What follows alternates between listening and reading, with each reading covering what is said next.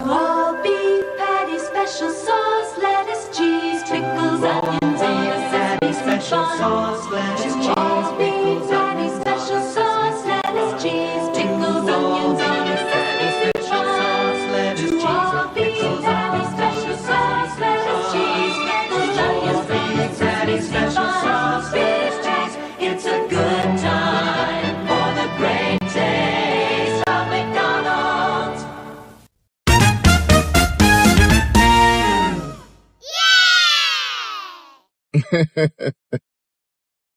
Well, there you go. What's going on, folks? What is going on? Welcome back. Welcome back. Man, oh man. So the other day, Mr. Trump goes to McDonald's and was serving hot fries and Big Macs. Now I have worked at McDonald's. I've now worked for 15 minutes more than Kamala. Meanwhile, Kamala goes to Detroit and have a Big Mac. So if you ask me if America is ready for its first woman president, I only got one thing to say. It's about damn time! Big bag, big bag, big bag, big bag. Yeah, we got Lizzo out here. Lizzo is out here campaigning for Kamala. Interesting. And she's fully clothed. I wonder why. Lizzo's out here and she did not do her signature move. She's fully dressed. She got her speech out here and she says this. Well, they say if Kamala wins, then the whole country will be like Detroit. Like Detroit? Oh, no, thank you. No, thank you. Please don't let America look like Detroit. But she tried it. She tried it. Kamala's out here with more celebrities. Keep getting all these celebrities trying to talk her up. She also has Mr. Usher Ready. Let me make certain that I'm talking to all my AT aliens out here. We ready. What? Oh. Yes. Oh, y'all want to keep going? Mr. Raymond, not too long ago, was on The View, and when asked about his political belief, he said he want to keep away from it. You know what? I don't get too deep into politics. I didn't get a chance to watch the debate last night. I obviously have been watching like everybody else. I think voting is an individual choice, and I think that you're right. You have to look at the reality of the country that we are and the country that we want to be, and find the candidate that you feel both who fits the category of where we want to be. And that's it. And that's what you vote based off of.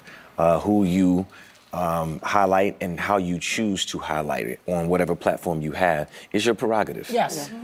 But ever since P. Diddy got arrested, I think the feds got some tapes of Usher and P. Diddy. All of a sudden, Usher's out here campaigning for Kamala.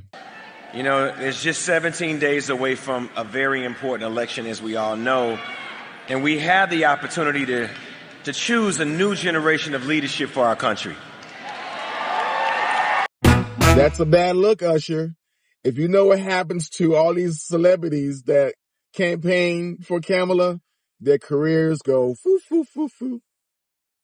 This is why Miss Beyonce has kept quiet.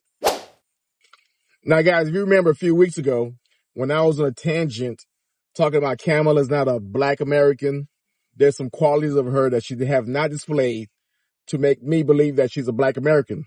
You have never seen her talk about Lord Jesus Christ. I've never seen her in church. You never seen praising God. I don't never think she ever says, God bless America. And I don't think I ever heard that from her. These children are not going to have a Merry Christmas. How dare we speak Merry Christmas? How dare we? So the other day she's at this rally and somebody yells out, Jesus is Lord. And she says this. Oh, you guys are at the wrong rally.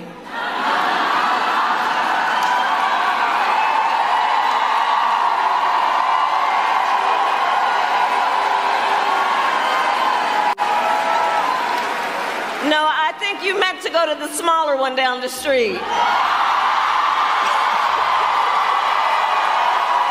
So, to get her black cred, she goes back to Atlanta and she goes to New Birth Baptist Church over here, down the street over here. One of the worst church in Georgia, led by this fake pastor here, Mr. Bryant over here. And let's take a look what happened. Who knows? But you were born for such a time as this. I wish at the end of my life, the only thing they can find wrong with me is how I laugh.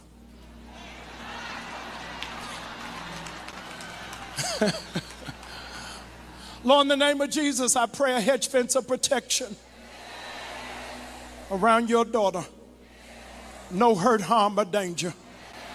I pray that you'll assign 100,000 angels to cover her head.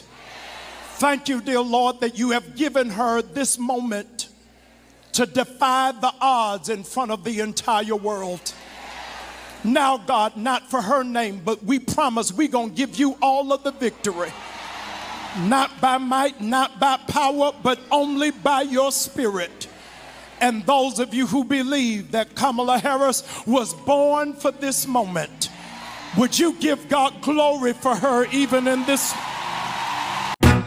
Whole bunch of hens, whole bunch of cackling hens putting hands on Kamala. This is why black man has left the church. Mr. Bryan goes on CNN and he says this about the black man. Something is wrong with brothers who don't know how to support a sister. Yeah. Full stop.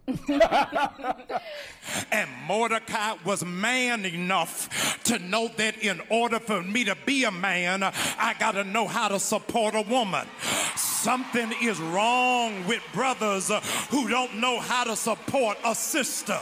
It was a sister that raised you. It was a sister that taught you how to read. It was a sister that taught you how to bathe yourself. In the context of the vice president, were you trying to send a message? That we've got to be able to vote, that misogyny is still real in our community. We've got to address it head on and not act like it doesn't exist. The reality is if black men had voted, Stacey Abrams would be a governor. And so I think that we've got to do some real redress that after racism, the biggest ill in America is sexism. And I think it's part of the responsibility of this generation to deal with it head on. There you go, guys. There you go. Just keep insulting us. Yeah, keep shaming us. We're going to come crawling back and vote for Kamala. Keep it up. That's a great strategy. Yeah, we got Obama waving his finger at us.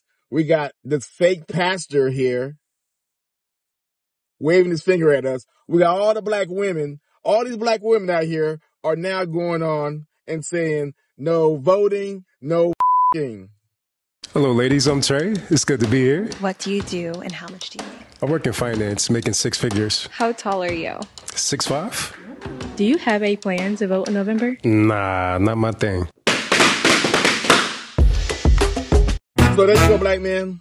They have reduced us to potheads and sexual deviants. If you don't vote for Kamala, you're not going to get no weed and you're not going to get no skins. That's all they think of us. Yeah, great strategy. Great strategy. Anyway, that's my thought for today. Guys, hit that like button and I'll see you next time.